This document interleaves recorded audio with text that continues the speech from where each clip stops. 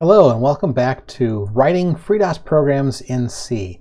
So up until now we've learned about the structure of a C program, we learned about variables, and we learned about different types of flow control using if and if-else and switch statements. We've also learned about different types of loops. But there's another very powerful feature in C, and that's functions. Functions allow you to separate part of your functionality so you can make larger problems easier to solve by breaking them down into parts. And so that's what we're going to learn about today, is how to write our own functions. Now, if you remember, we've actually been doing our own functions all along. We've been doing the main function. The main function is the actual program itself. And so as we write our own functions, you'll see a lot of similarity to that. Now, I want to start with that even program that we've written before. So let's go back into that real quick, even.c. And if you remember, this function or this program, it looped and it read a number, and then it would tell me if it was even or odd, and it would quit if I entered in a 0. So these comments are very helpful as we come back to our program later to remind us what the program is supposed to do. Here's our loop. So it's doing a do loop. And it's not doing the evaluation until the end, and that way we're actually able to run this all the time. It scans in a number, and then it used a switch block to actually do different things if it was 0 or not 0. For the modulo of the number being 0 or non-0. That really told me if it was even or not. I want to actually make this an if block again. So let's get rid of some code here, and we'll make this into an if block. We did that before, but I just want to turn that back in there. So if the number modulo 2 is equal to 0, right? So that means 2 divided by 2 is 1 with a remainder of 0. So the modulo is 0 in that case. Then that would mean that the number is even. Otherwise, the number is odd. And so I'm just doing a very simple if-else in this case. So let's go ahead and compile it just to remind ourselves that this is actually working. Save and quit. And I16 GCC, we're going to turn on all warnings. We're going to output to even.exe, and we're going to compile even.c. And if I don't have any errors in my program, I can go ahead and run even. So let's enter in some numbers. 1 should be an odd number, 2 should be even, 3 should be odd, 4 should be even, 11 should be odd, 22 should be even, 33 should be odd. You get the point, right? It's working. 0, which is also an even number. So here we go, and let's modify this program to actually use a function. So let's go into our even, and let's modify this to use a function. So I'm going to do this before my main function. In a little bit, I'll show you about how you would have a function defined after main. But for right now, I'll put it ahead of main. So I want to how do we define our main function? Well, we told the compiler what type of function it was. In this case, it was an integer function. Main's always an integer function. We gave it the name of the function, main. And then any parameters that you want to pass to it are going to be inside these parentheses. Well, we haven't gotten to that point yet in our programming examples where we actually are able to read the command line, which would actually populate that parentheses. But so we've been using that as empty. And then inside the function itself, we're defining the contents of the function inside these curly braces. That's the same way that we're going to define our own function up above. In this case, I want to have an integer function, and I want to call this isEven.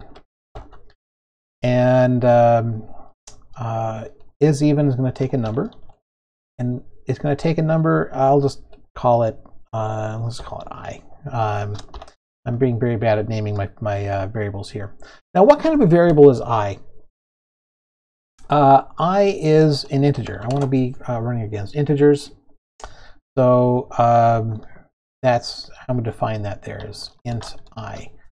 And now I've got my curly braces to define where my function begins and ends, and inside that I'm going to actually write my function. All right, so let's put in a little comment in here first, just to always remind ourselves what it is our function does. This function will test if the number is even, which means it's divisible by 2. And if it is, it will return a true value, right? Otherwise, return a false, right? False value. And you remember when we were doing our tests before, we did tests inside the, for like an if statement or a while statement inside these parentheses. And so I modulo 2 is equal to 0. That's a test right there. That's our test. Inside these parentheses, I modulo 2, is it equal to 0? And that returns, when you're using it in an if statement or you're using it in a while statement, that's going to return a true value or a false value, which is what we want to return. We want to return true or false. So we want to tell the program that called this function true or false, and so we're just going to use return. And that's all we need to write for this function, is we're going to return the truth value of is I modulo 2 equal to 0. Because 1 divided by 2 is 0 with a remainder of 1, so that's not true. 2 divided by 2 is going to be 1 with a remainder of 0. So, yep, 0 equals 0, and that will be true. So we are returning true and false values here. And so then down here, I want to, instead of doing this test right here, I can actually do a function call. Here, I'll put some spaces around it so we can see it. Is even with that number. And that's how we do a function call. We've called the function is even. And up here, is even. By the way, this kind of reads to me as I7. So you can actually use underscore. Underscore is another valid character that you can use in variable names and also function names. All the rules for writing a variable name apply to function names. So I'm going to use the underscore. So now it reads to me as is even. So why am I doing this? This is a very short function, but it's helpful because it allows me to read my code that much easier. So here, rather than doing some sort of test, I'm actually saying if the number is even, then do this statement. Otherwise, do that statement. So it's a little bit more readable with a function than with not. So let's go ahead and save that. Oh, just so we know that we're actually inside that function, let's actually print a little statement here. Just to remind ourselves here, I'll put it up here. We'll just do a put s. And we'll just say is even. Right? That's our reminder to ourselves that we're actually in the function is even. Why am I printing that? This is debugging. It's just so that we all know that actually I've called the is even function. Debugging, right? That's my note. Go ahead and save and quit. And now we're going to recompile our function or recompile our program. And if I don't have any errors, it'll just come right back. And now we can run even. Let's go ahead and enter some numbers. So again, 1 should be an odd number, and it is. And we know because of our debugging output that we actually did call the is-even function. 2 should be even, and it's called the is-even function, and it's returned even. 3, 11, 22, 33, 55, 56, right? You get the point. We're definitely calling our function, and it's correctly telling us if our value is odd or even. 0 is how we exit, so we'll go ahead and enter that. That's an even number, and there we are. Now, I defined my function above main. Let's go back into there, even.c. It's common. You'll find a lot of programmers will actually put their function definitions or their functions after the main function. And so if I go down here to the end, paste. Now I've defined my function after the main function. Now if I compile this, let's go ahead and compile this. We'll actually see we're going to get a warning. Save and quit. Go ahead and compile. Why am I getting a warning? Because the compiler hasn't seen that function yet. It doesn't know what it is, and yet I've tried to use it in my program. So the compiler is saying, hey, there's something here called isEven. I think it's a function. Just FYI, you're calling a function here. So I didn't actually, if you put the function ahead of the main function, that means that basically if you're putting all your functions in order of the way that you would normally call them, or that they would show up in the code listing, then you won't get that error. Good practice though is, especially if you're going to put your main function first and other stuff below it, you want to give what's called a function declaration. So what did I have down below? Let's just dump down to the bottom. So here I had int isEven and then int I. Let's go ahead and copy that. And we'll go back up to the top. And now we'll go ahead and paste that in. I can put this on one line, and I typically do. Now when we're doing this as a function definition, I want to put a semicolon at the end. Because that's the same as saying, right, int num, where I had the variable type and then the variable itself and then a semicolon at the end because that was the end of my statement. Well, up here I'm defining a function the same way. What type of function is it? What's the name of my function? What arguments does the function take? Semicolon at the end. That's a function definition if you're going to have the function show up after where you're going to be calling it in the code. And it's generally good practice to have some kind of function definition. You'll see that a lot in programs. Let's go ahead and save and quit. We'll recompile with all warnings turned on. I shouldn't get any warnings at this point because I've defined my function. And now if I run even, 1, 2, 3, 4, right? You can see that I'm getting the correct values for odd and even. So functions are a great way to make your code simpler and easier. You're going to see functions everywhere in C.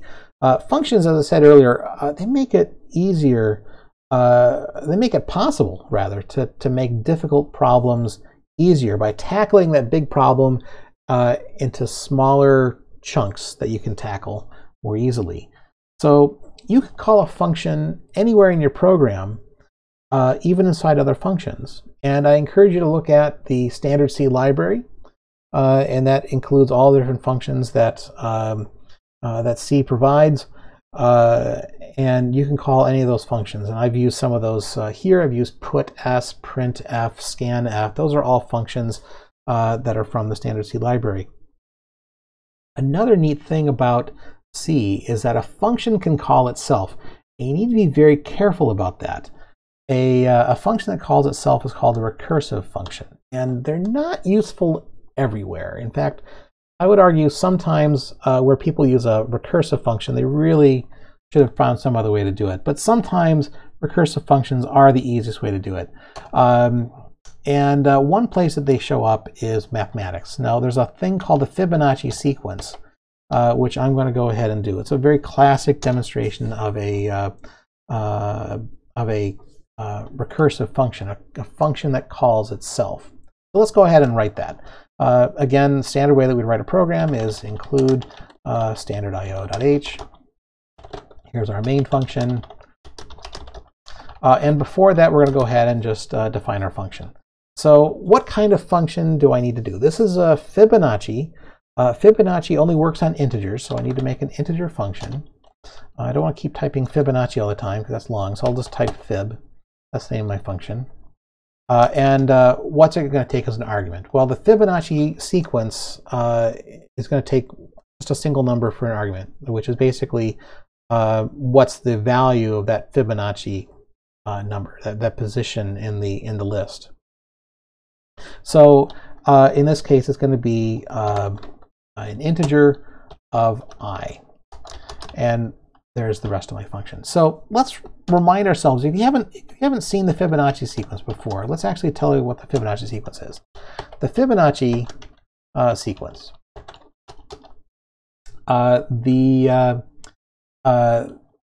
it's defined this way. The Fibonacci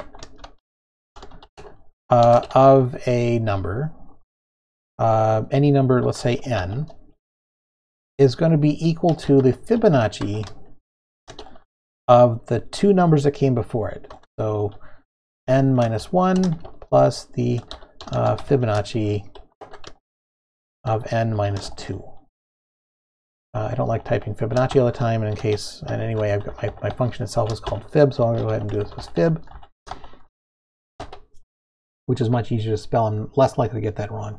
So here I have the definition of the Fibonacci.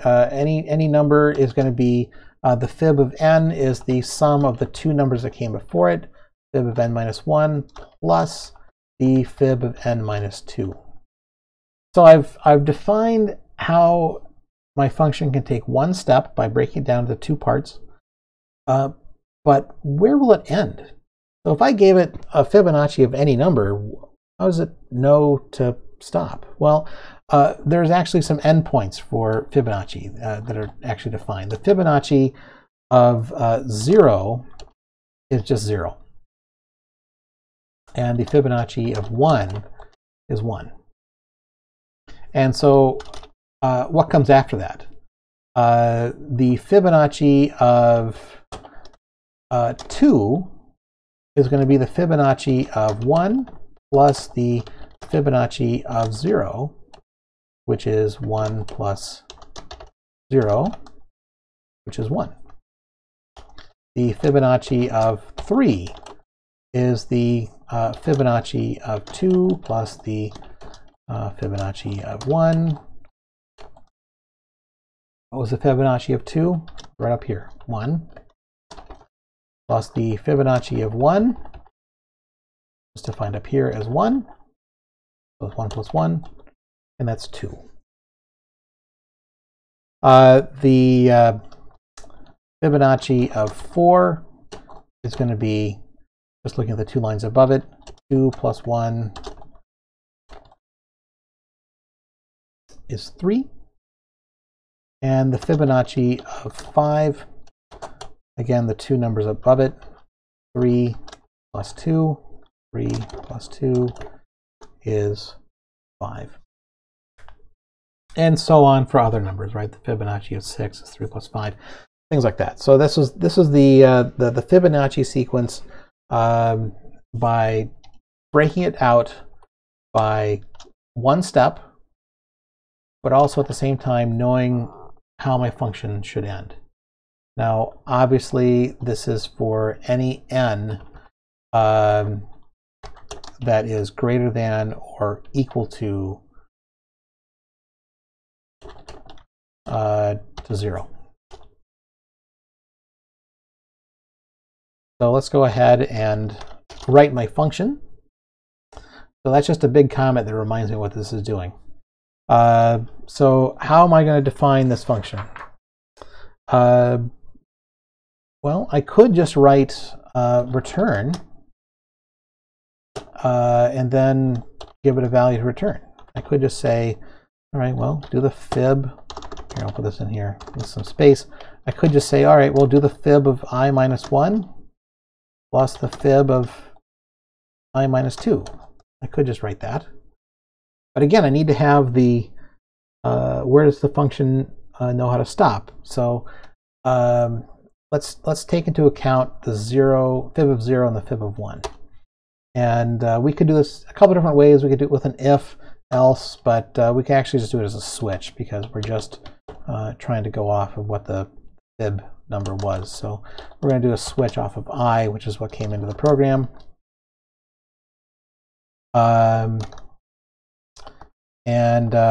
I want to have, there's a case of the fib of 0, also the case of the fib of 1, and then there's all other numbers. So if it's all other numbers, we know that we're going to return the value of fib of I minus 1 plus the fib of I minus 2. And here, the return value for a fib of 0 was 0. Remember, I could have the break statement. I said that before, that if you're going to use a switch statement, you need to be careful about breaks. But in this case, we're going to return out of the function before it gets to this break statement. So this actually ends up being entirely optional. Then we could also do the fib of 1 should return the value of 1. And as a reminder, any other number, default, is going to return the fib of I minus 1. Oops, I have an extra parenthesis in there. We have a fib of I minus 1 plus the fib of I minus 2. And so that's the end of my Fibonacci function. So let's go ahead and write something down here that will take care of that. So I want to have a couple of variables. I'm going to want to have a variable that I'm going to put a number into. So we're going to do an integer of, an int of n, and we need to calculate the result. So we'll do an int of the result. So let's go ahead and start with printing a prompt. So enter a number to start the Fibonacci sequence. And it should be greater than or equal to 0. And so that's the prompt we're gonna give to the user. And let's go ahead and do a scanf on an integer, %d, and we're going to put that into the variable n, which you remember needs to have an ampersand put in front of it for scanf. And now let's go ahead and calculate the results. Is the fib of n. Now, I want to test, this was only valid for numbers that are greater than or equal to 0, so let's go ahead and before I do that, probably should do a test. If n is greater than or equal to 0, then we're going to calculate the results. Otherwise, we're going to put s number plus b greater than or equal 0. That's how we're going to protect our Fibonacci function. And because I'm a good programmer, at the end of my program, I should return a value back to the operating system, and that's return 0. So what is my program doing? I've defined two variables at the top. One is n, and the other is result. Both of those are integers. I printed a prompt and asked for a number. And then if that is a number that Fibonacci can actually compute, it's going to then calculate the result of the Fibonacci of that number. If it's not a number that Fibonacci can compute, then it's going to just give me an error message. And then up here is my definition of the Fibonacci. It's an integer function named fib, and it takes one variable, an integer called I. And then down here is where it's defined the value for that Fibonacci sequence. So let's go ahead and run our program. Go ahead and save and quit. and I16 GCC. We're going to turn on all warnings. We're going to output this as fib.exe, and we're going to compile the fib.c program. Oops. I have I've set it but not used it. Oh, because I haven't actually printed it out. So let's do that. Fib.c. Go down to our main function. So I've calculated it but haven't actually printed it. So let's go ahead and print that. So we're going to do printf the fib of that number. Yep, that number is a number.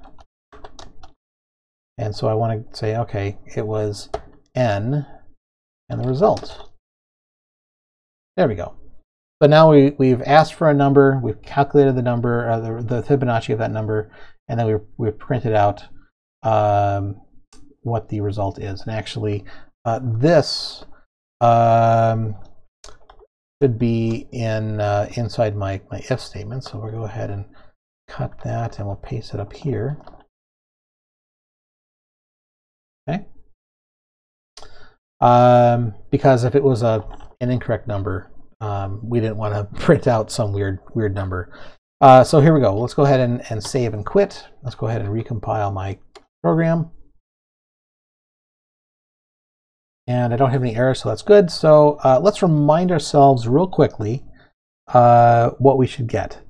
Let's go ahead and just start a new text file here, right? The fib.txt. So the fib of 1, or the fib of 0, should be 0. The fib of 1 should be 1. Those are defined. That's the definition of the Fibonacci sequence. So the fib of 2 is going to be the sum of the two before that. So it's 1 plus 0, so it's 1. The fib of 3 should be the 2 that came before it, 1 plus 1, or 2. The fib of 4 is the sum of the two that came before it, so 2 plus 1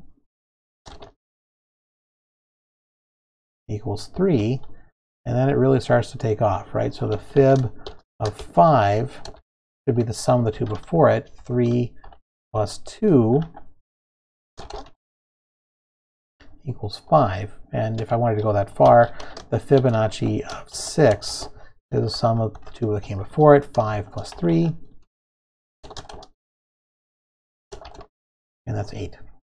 Right? So if I have this set correctly, when I run my program, I should get those values. So let's go ahead and I don't save and quit that. I don't really need it, but just so I have it in front of me, we'll go ahead and type fib.txt. Right, that's my reminder. Let's go ahead and run our program and see if we get those numbers. Let's go ahead and start with the defined endpoints, 0 and 1. So what's the fib of 0? It should be 0. There it is. Rerun the program, 1. What's the fib of 1? Should be 1. There it is. The fib of 2 should also be 1. And the fib of 3 should be 2. Go ahead and skip ahead. The Fibonacci of 6 should be 8. And there it is.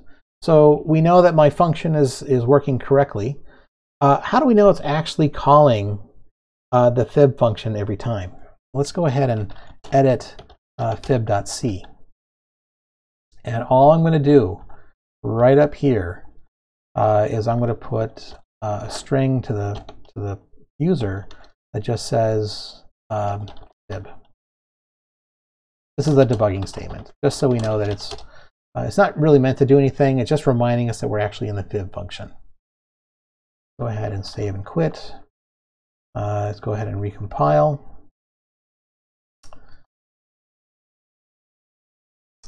And reminding ourselves fib.txt, right? So let's go ahead and run fib, and the fib of 0, that should be a pretty fast return. It should only call the fib function once because it instantly knows what the fib of 0 is.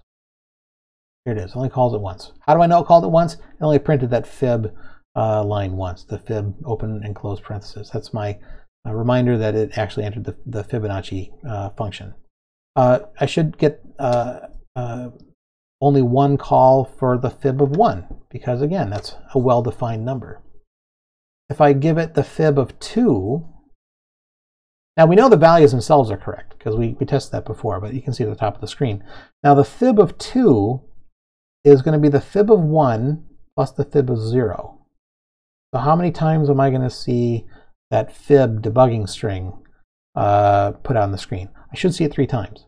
Once for fib of 2, once for fib of 1, once for fib of 0. Print it out 3 times.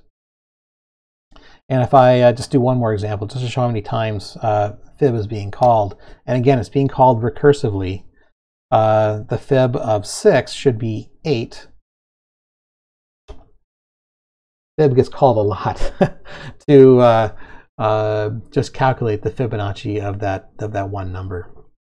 And so that's an example of recursive functions and functions in general. They're a great way to simplify your program and make large problems solvable, like by taking that problem and breaking it down into individual pieces, making it easier to solve. So functions are a great way to make functions easier to read, or programs easier to read, but also to make them simpler. So that's it for this week on functions. Before I exit, I just wanted to thank the Patreon supporters, everyone who supports me on Patreon, no matter what you give. I really do make this channel happen. I really definitely appreciate everyone. Some of you have contributed at a higher level, and I wanted to thank you here, so thank you very much. Visit our website at freedos.org. Join us on Facebook, follow us on Twitter, and consider supporting me on Patreon. And in addition, since this is the Writing FreeDOS Programs in C, don't forget you can also visit the website to see the programming guide. Thank you.